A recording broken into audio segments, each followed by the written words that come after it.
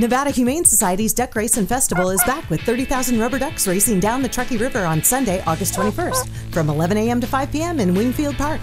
You can adopt a duck or several and save a life at the same time. The fastest rubber ducks will win exciting prizes, including a brand new car courtesy of Dick Campani's Carson City Toyota.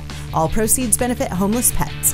For more details or to adopt a rubber duck, please call 775-856-2000 or visit nevadahumanesociety.org. Don't miss the Duck Race and Festival.